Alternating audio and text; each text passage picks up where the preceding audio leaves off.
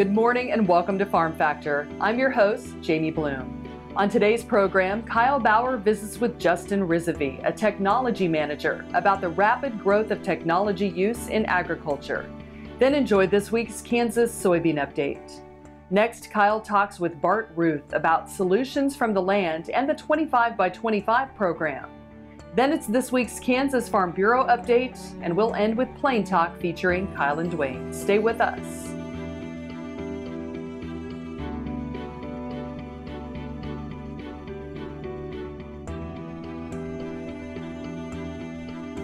Closed captioning brought to you by Ag Promo Source. Together we grow.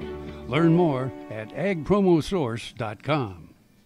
This segment brought to you by Kansas Farm Bureau, the voice of agriculture. To join today or more information, go to kfb.org or find us on Facebook and Twitter. Welcome to Farm Factor. Up first today, Kyle Bauer and Justin Risovi talk about new technologies in the ag industry. Hi, this is Kyle Bauer visiting with Justin Risovi with Winfield. Justin, you're a technology manager. Technology in agriculture has been changing in a hurry, and it's hard to keep up. I assume that's part of your job is to keep up.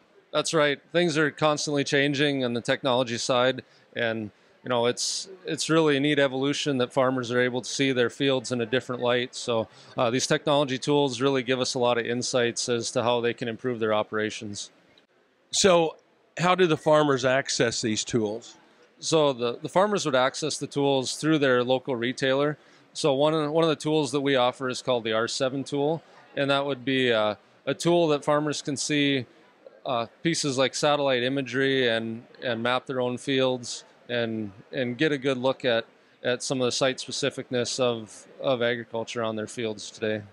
Then on interpreting that data, how does that work? Is that done through the software or done through your services? So yeah, there's different layers that you can look at, whether it's bringing in yield data or looking at historical imagery within the tool. You know, there's other insights. We have a robust answer plot system in Winfield United, and a lot of the insights that come out of that answer plot are housed within the tool, so we can help give insights on product performance utilizing the tool. Winfield Solutions has a very large area that they work, but being in Kansas is different than being in Iowa. Do you adjust to that? Yeah, I think, you know, in every geography, we're going to pick out different things. I was just talking to a gentleman this morning about how he utilizes it in his area, and you know, one thing we found that looking at the weather information within the tool, rainfall is completely different. You know, in my area, North Dakota, we're half the rainfall during the growing season than what he's seeing in his area. So definitely able to make some of those sound decisions based off of what you're seeing in your geography and figuring out what works on a local basis. Been visiting with Justin Risovi. He is with Winfield Solutions. This is Kyle Bauer reporting. Thanks, Kyle. Stay tuned after these messages for this week's Kansas Soybean Update. To see this show and past episodes of Ag AM in Kansas, go online to agamandkansas.com. Join us for the 4th annual Meeting Demand Sale at Gardner Angus Ranch, Monday, May 13th at 10 a.m. Up for sale are 173 20-month-olds and 250 bred commercial cows and heifers, including the complete dispersal of longtime Gardner customer YOLO Ranch. Catalog available at GardnerAngus.com. Register for online bidding at liveauction.tv. At Gardner Angus Ranch, you aren't just buying a breed, you are buying a brand backed by 4 generations of disciplined seed stock production. See you May 13th at the ranch. The Kansas Wheat Innovation Center in Manhattan is rediscovering ways to get improved varieties and new genetics in the hands of farmers faster. Grower-led and checkoff-funded research initiatives are bringing about positive change. This grassroots leadership provides a strong voice in Topeka and Washington, D.C. Now is the time to partner with Kansas Wheat in moving wheat forward. Kansas Wheat Commission and Kansas Association of Wheat Growers. Farmers investing in their future and yours. Log on to rediscoverwheat.org. Valley Vet Supply is devoted to providing information and professional quality products at reasonable prices. Valley Vet Supply. Kim Mannering with Hardy Insurance. Today we will talk about umbrella coverage. Did you know that if you're held liable In any type of accident, the judgment can claim your assets. Please give me a call so we can discuss. 316-945-6733. Kansas Farm Bureau, the voice of agriculture, represents grassroots agriculture. The state's largest and most powerful farm organization stands up for its members through leadership development, agriculture education, legal defense, environmental advocacy, farm safety, and risk management. Members also enjoy money-saving benefits. To join our organization today or to learn more, go to www.kfb.org or find us on Facebook and Twitter. As fourth-generation farmers themselves, Heinen Brothers Ag Service understands the risk and rewards of farming. So when it comes to quality aerial and ground application, fertilizer, ag chemicals, and anhydrous ammonia, call Heinen Brothers Ag today, 800-760-4964. This segment is brought to you by the Kansas Soybean Commission. The Soybean Checkoff, progress powered by Kansas farmers. Welcome back to Farm Factor and the Kansas Soybean Update. This is the Kansas Soybean Update. It's brought to you by the Kansas Soybean Commission. The Soybean Checkoff, progress powered by Kansas farmers. Gretchen Sassenrath, K-State research agronomist at the Southeast Research Extension Center, joins us. And Gretchen, you've been a part of research funded by the Kansas Soybean Commission that showed many benefits when planting a mustard cover crop. The mustard, first of all, it's not the weed mustard. This mustard has high glucosinolate concentration, and the glucosinolate improves the soil microbes and controls some of the biological pests that occur in the soil, and it does this naturally.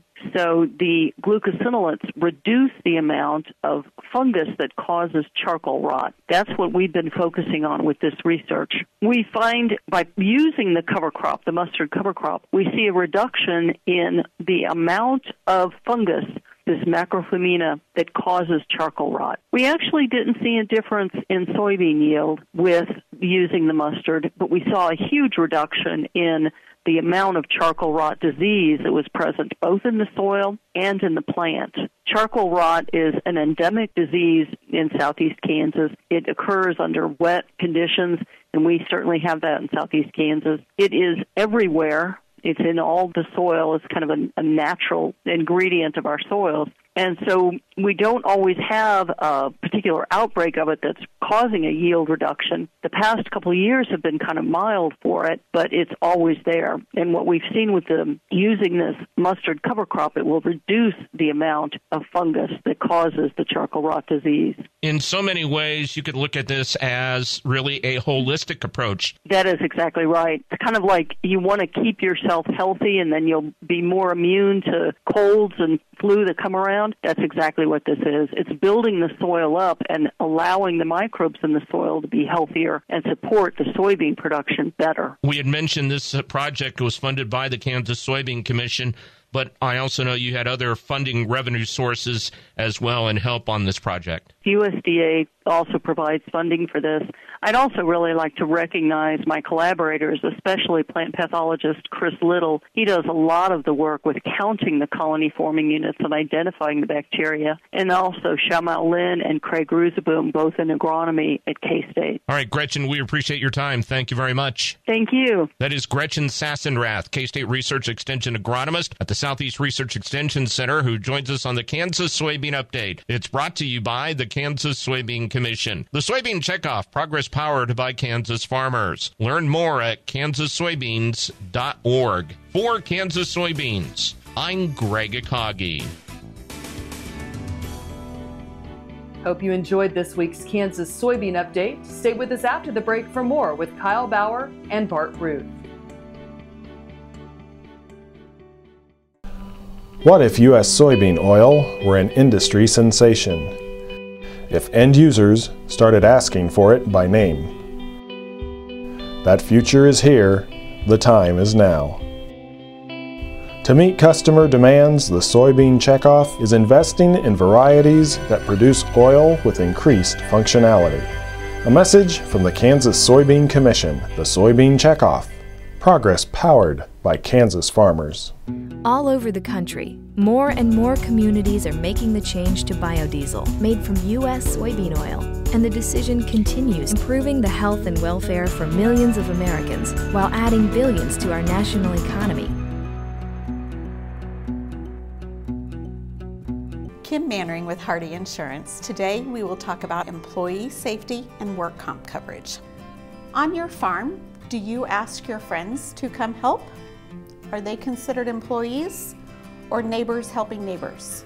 Did you know that you can be held responsible just as if it's a work comp accident? Give me a call, we can discuss. 316-945-6733. This segment brought to you by Sure Crop, liquid crop nutrition delivered right to your farm.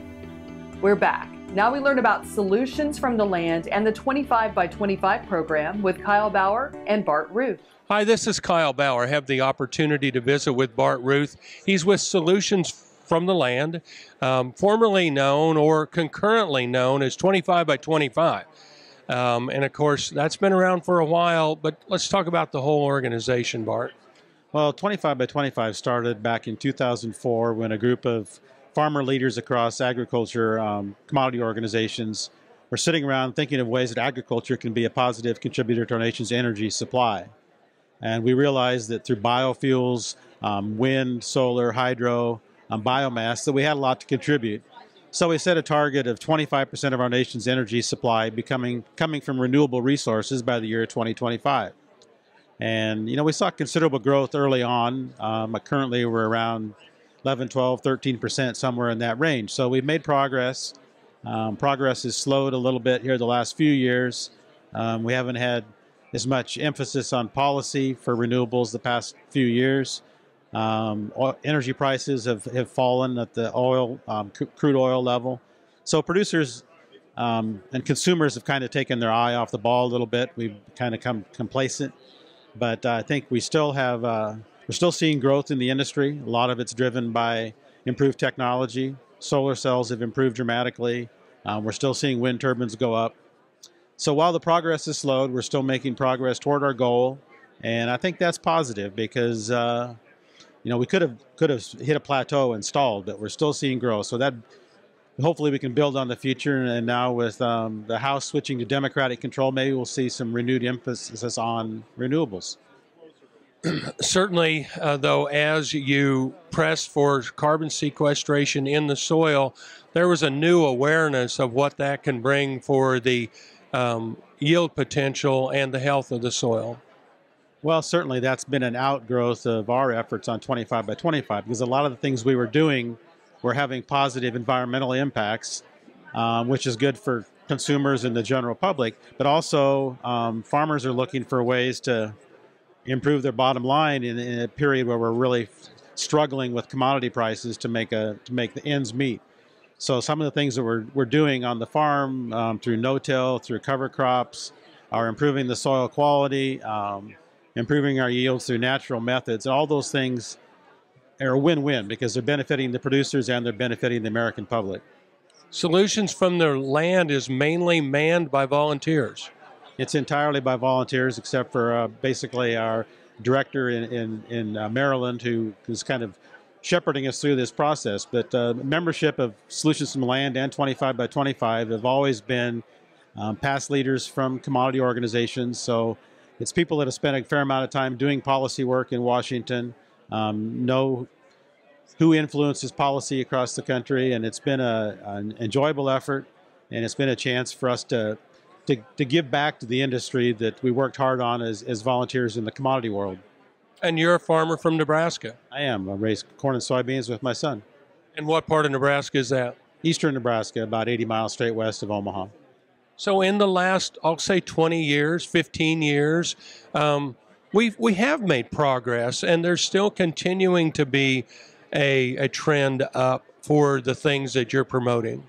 Well, there has been, and it's obviously not at the rate we would have hoped for. We're not going to reach our target of 25 by 25, but I think we've taken incremental growth the last couple of years, which I think is important, and it's something we can positively build on going forward, because these things are cyclical. Oil prices are at a relatively low level now, and consumers are satisfied paying less than $2.50 a gallon for gasoline. But we know that's not going to be the same a year from now or 2 years from now. So we need to keep moving forward, looking for solutions. It's always better to have multiple options for energy than to rely on a single source. Visiting with Bart Ruth. He is with Solutions from the Land. This is Kyle Bauer reporting. Back to you, Jamie.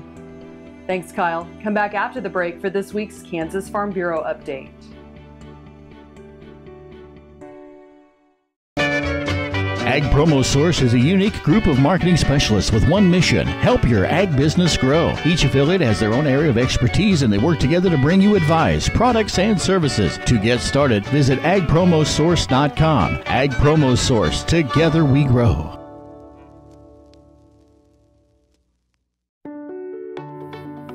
Hello, I'm Dr. Frank Lyons from Kansas Regenerative Medicine Center here in Manhattan, Kansas. Daryl was one of our patients that we did about 7 months ago.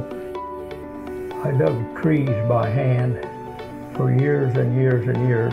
In the process, I wore out my rotator cuff.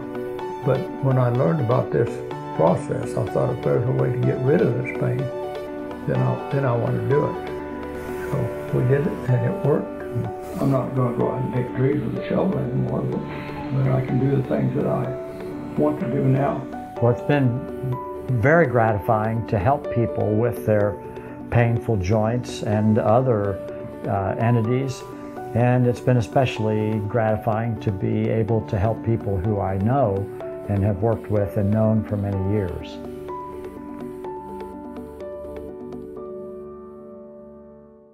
As fourth-generation farmers themselves, Heinen Brothers Ag Service understands the risk and rewards of farming. So when it comes to quality aerial and ground application, fertilizer, ag chemicals, and anhydrous ammonia, call Heinen Brothers Ag today, 800-760-4964. This segment brought to you by Kansas Farm Bureau, the voice of agriculture. To join today or more information, go to kfb.org or find us on Facebook and Twitter. Welcome back to Farm Factor and the Kansas Farm Bureau update. Charlie and Jessica Brunker operate a fifth-generation farm in Johnson County. They farm more than 4,000 no-till acres that produce corn, wheat, soybeans, and hay. The couple also run 110 head of spring calving cows and 35 fall calving cows. The herd consists of Angus, Simmental, and club calves. Jessica and Charlie are both third-generation Kansas Farm Bureau members and understand what it means to be Farm Bureau proud. Jessica currently serves as the Johnson County Farm Bureau Board President. The couple has also attended the Leeds trip to Washington, D.C. and hosted several legislative dinners at their farm. The couple enjoys serving their community by giving back in many ways. Both are active in the First Presbyterian Church of Gardner and give their time to the Johnson County Fair Association. Charlie serves as the arena superintendent, and Jessica serves as beef superintendent. Charlie and Jessica are thankful Kansas Farm Bureau provides the tools and resources for a smooth family farm transition. They believe Kansas Farm Bureau is the voice farm families can trust. Stay with us. We'll be back after the break with Plain Talk. KFRM is one of the largest farm radio stations in the nation, dedicated to informing and entertaining rural listeners from northern Oklahoma to southwestern Nebraska. You can catch KFRM in many ways, of course, 550 on the AM dial, streaming at kfrm.com, or on your smartphone by going to the TuneIn Radio app, or on Ag AM in Kansas on Tuesdays and Facebook every day of the week. KFRM, tune us in. You'll be glad you did. Sure Crop Fertilizers was started by my father, Don Sherman, and my mother, Shirley Sherman. Family business that started in the 80s. We predominantly focus on plant nutrients and what we can do to give growers better responses with the fertilizer dollars that they do, and what we can do to make those things work better for the grower. We're based out of Seneca, Kansas. We work with growers in their soil analysis to figure out what they need, and then we can put those in a blend that gives them the best results, and so that we can deliver that direct to their farm so that they have those nutrients where they need them, when they need them, and so that they can apply them in a manner that's very efficient to them and works well on their planting systems and what they're doing. Sure Crop Fertilizers has been around for a long time. We always say we're big enough to take care of everything you need, but we're small enough to do it quickly. You can get a hold of us at 1-800-635-4743. Our website is surecropfertilizers.com, and you can always email me at Corey@surecropfertilizers.com, and with any questions you have, we'll be glad to answer it and work with you. Kansas Farm Bureau, the voice of agriculture, represents grassroots agriculture. The state's largest and most powerful farm organization stands up for its members through leadership development, agriculture education, legal defense, environmental advocacy, farm safety, and risk management. Members also enjoy money-saving benefits. To join our organization today or to learn more, go to www.kfb.org or find us on Facebook and Twitter. This segment brought to you by Kansas Corn. Learn more at kscorn.com. Welcome back. Now let's see what Kyle and Duane are discussing on this edition of Plain Talk.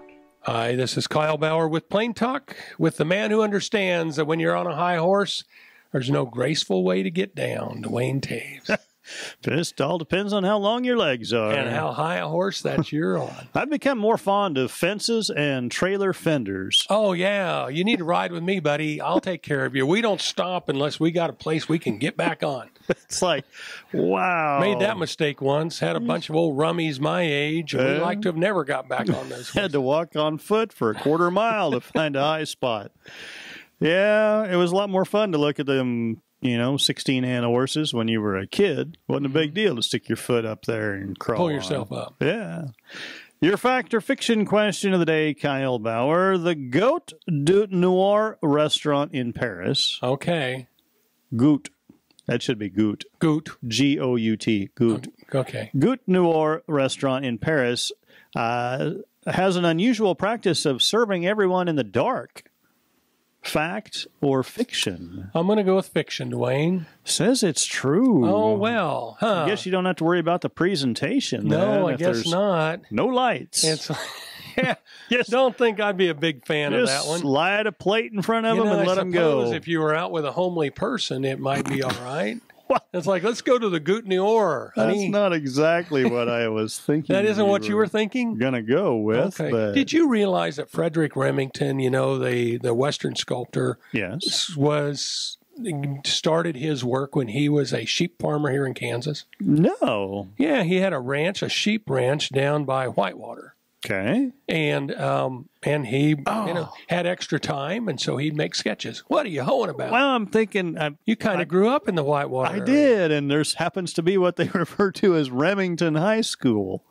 Well... I suppose maybe that there's a reason? Well, that does seem more than coincidental. There's a Remington, Kansas, so isn't there? I don't know. Oh, you're Remington thinking High School's out in the country. By Whitewater? Yeah. I'm thinking, it's maybe probably what it stood for. But a sheep rancher. Yeah, a sheep rancher. And he had extra time, and so he'd do sketches. And friend said, this sheep ranching, you're not going to make any money. Sell out. Come back. You can draw something. Yeah. He brought all his sketches back to New York and started his career as an artist. Wow. Yeah, isn't that odd? That is a bit surprising. I did not know that. Especially because I don't remember one single portrait or painting or bronze that had sheep in it. Well, I think you got a great point. It's usually horses and, it's horses and cattle or wildlife. Well, maybe he got started drawing sheep. Let's face it, a sheep is just kind of a blob. Yeah. Yeah. It's hard to make a sheep look It's hard to show majestic. The definition of muscle. I've got a number of Remingtons, and actually I like his early stuff better than his late stuff. He got good later on, and I didn't really care for his good stuff. So it was all smooth. I liked his early stuff that was kind of defined and jagged and had a lot more rough around the edges. But I don't know who he really figured out the deal, though, because there has to be at least 100 million Remington sculptors out there, and They aren't going to go up a great deal in value unless someday most of the bronze in the world just disappears. Yeah, I was going to say, unless bronze becomes a hot commodity, you're not likely to see a huge return on investments. Yeah, no, I don't think so. But I like them, and that's all that counts, right? And when it comes to art, art is like a good wine. If you like it, it must be good. Thanks for joining us. I'm your host, Jamie Bloom, and I hope you enjoyed today's show. See you next week on Farm Factor. Closed captioning brought to you by Ag Promo Source. Together we grow. Learn more at agpromosource.com.